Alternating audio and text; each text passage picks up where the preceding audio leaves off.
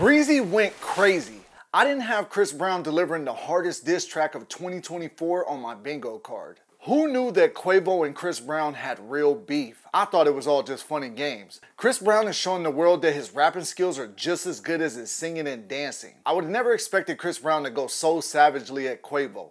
The dripping red line, for those that don't know, Chris Brown is said to be affiliated with Fruittown Piru Bloods in LA. He moved out to LA from Virginia when he was starting his music career. Chris Brown calling Quavo the weakest link out of the Migos is savage when he was the lead man of the group and calls himself Honcho, or in other words, the boss. If you think about it, Offset and Takeoff especially were the better rappers overall. Quavo was the hook guy. The whole group just doesn't come together without Quavo. But I'm not mad at Chris Brown because he's calling things as he sees it, and I really would have never known that their beef was this savage and that they had this much animosity towards each other, because this kind of came out of left field. Never heard them diss each other previously, but hey, maybe there's some subliminals that people will discover on Twitter about where this beef actually transpired from. Chris isn't playing on this weakest link. He is directly hitting Quavo with everything that he has about him and about the women that he's dealt with. The best part about this diss is that Chris Brown's taking no prisoners, and he's not even trying to like be witty,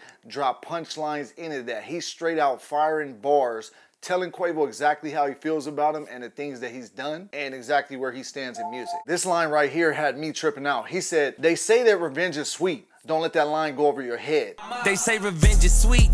Now think about that shit. Don't let that line go over your head. I might just sing about that shit. I had a feeling about that dick. There's something sweet about that shit. I got some tea about that bitch, but I ain't gonna speak about that shit.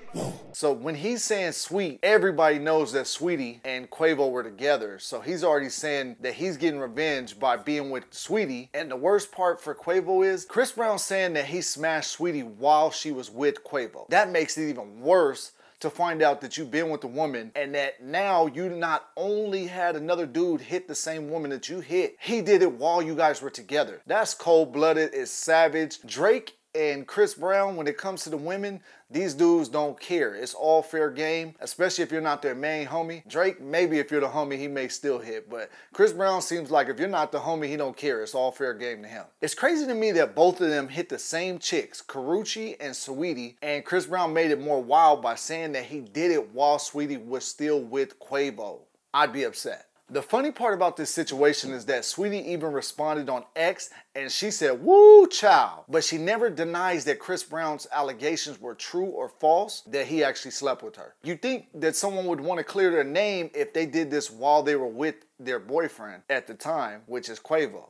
Breezy came direct on all his punchlines, no metaphors or lyrical gymnastics, just pure aggression and bars and dislike for Quavo. He didn't put in any trickery or nothing. It's just straight, here's what I gotta say about you and you're gonna feel it, period. These are some of the other bars that stood out to me that were aimed right at Quavo. Quavo talking like he a thug, he a bitch with dreads. Quavo talking like he a thug, nigga, you a bitch with dreads. Like, what? Having another man call you a bitch. That's one of the highest forms of disrespect for a man, is having another man call him a bitch. It's, you know, it's different if a female said it or somebody else says something crazy, but a man to a man calling the other man a bitch, you're directly asking for a response from this man. Quavo, like, really, they need to get in the boxing ring and go put the gloves on, because this beef went from 0 to 100 before anybody even knew what was going on. On niggas, I'm a defecator, I'll put a Migo on a ventilator. Breezy is saying he will beat Quavo so bad that he will be clean to life. There's no mistaking what Chris Brown is thinking. I have to hope that this beef is gonna stay on record and all of the people around them will squash this beef if it starts to spill over into something else, because we all like to rap, you know, back and forths in the battles, but the animosity that I'm hearing from Chris Brown on this record doesn't sound like it's just a regular beef that they're gonna, you know, hash out by spitting the lyrics. But hopefully, you know, QC and Breezy's team step into things and kind of, you know, put a kibosh on any outside influences getting into the mix, and that they can just go at it bar for bar, you know, track for track, talking about whatever situation with the women. All of that's great. That's good for hip hop. We all enjoy it. I'm enjoying the competitive spirit of hip hop overall with all the different artists that are putting in the work that they're putting in. Plus, we're getting a lot of music on a day-to-day basis. We don't know who's gonna drop next, who's gonna pop into the conversation, who really wants to beef about what and why. But this is getting fun and exciting, so I'm curious to see who is gonna throw the next punch. Is Quavo gonna respond before Kendrick responds to Drake? That we don't know. But it's seeming like it's more likely. This part right here really stood out to me as well. Stop talking about beating girls. You were beating women on an elevator. Stop talking about beating girls. You was beating bitches on the elevator. We seen the taste that's devastating. You doing bad. That one is such a sticking point for people, fans of music, because a lot of people still have not fully forgiven Chris Brown for the public incident he had with Rihanna. And Quavo mentioned this in his diss to Chris.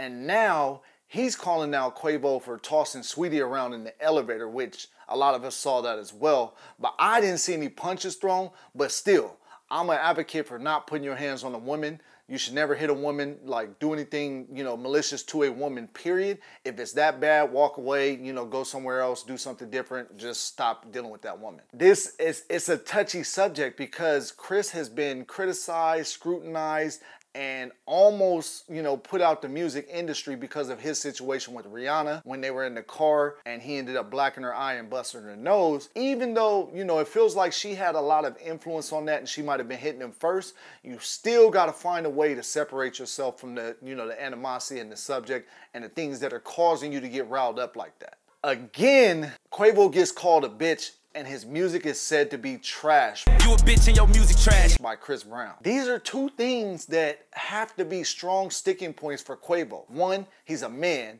Calling him out of his name as a female dog is crazy. And then also to go on the music that this man stands on in the business that he's been doing for years and say that his music is trash too. I mean, I don't know how much more a person can take verbally to not respond in a more physical manner, especially with someone like Chris Brown, who you know is going to keep coming at you whatever kind of way because Chris doesn't back down.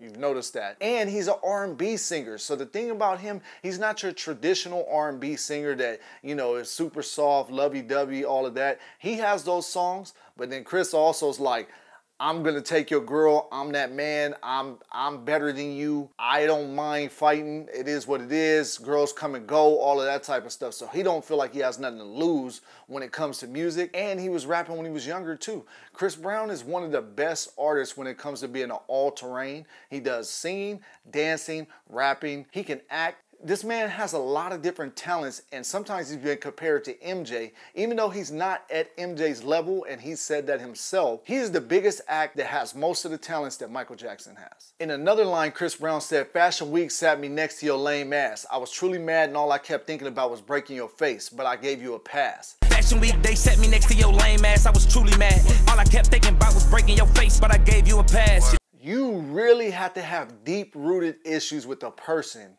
to be sitting next to them and all you could think about is fighting them and breaking their face. CB makes it clear that if he knew it wouldn't mess up his image or his money, him and Quavo would have fought that day at the event. But he chose to take the higher road and actually, you know, pay attention to what could happen and transpire from the situation if he was to do something to Quavo at that fashion show. I'm really curious if all of this just boiled over from them dating the same females, or is there more to the story?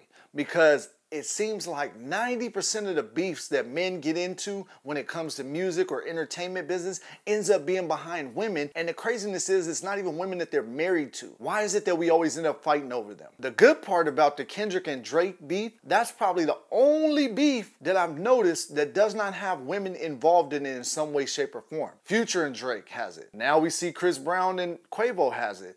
Who else? 50 Cent and Ross. A lot of these beefs all have different women tied into them, and the women get used in the situation to, you know, make the man more mad than he would be if the woman wasn't involved. Why can't they just beef over the things that are relevant to them? Especially if you're not married to this woman, especially if the next man can get the woman, if it's gonna be, you know, interchanging hands of these different women. I get it if it's your wife, but for a regular woman that you don't even marry, that you're not staying with long term, 10 years, 15 years, 20 years, why can't y'all just let it go? But hey, that's just me. Now this part of the song was the craziest part to me. R.I.P. Takeoff, he the only real one, got true respect. Crazy how when he died, everybody wished it was you instead. R.I.P. Takeoff, he the only real one that got true respect. Crazy how when he died, everybody really wished it was you instead. Oh shit! You tripping, Chris? Like, bro, how do you tell this man that his peers and friends wish that he was the dead one instead of Takeoff? That is just, woo, no other way to take that but direct. Chris Brown went full Voltron on this one. I don't even understand like what Quavo's response should be from here, but it's gotta be either coming with some super heat seekers on the track, or they need to set up a celebrity boxing match like now. Not later, but like right now. I never expected this beef to be so big that it almost overshadows Drake and Kendrick, but this one is getting fiery fast and taking a turn. My hopes is that everyone keeps this in songs only, and more than likely, that's how it will play out. To talk about Takeoff's nephew, knowing how much pain he felt being there on scene when he passed is crazy, Breezy. Crazy. Thanks, Splashers, for watching. What do you all think about this beef and the other beefs that are popping up? So far, this has been a crazy spring, and we haven't even made it to summer yet. It's going to be a hot-ass summer in the words of Cameron. Catch you guys on the next one.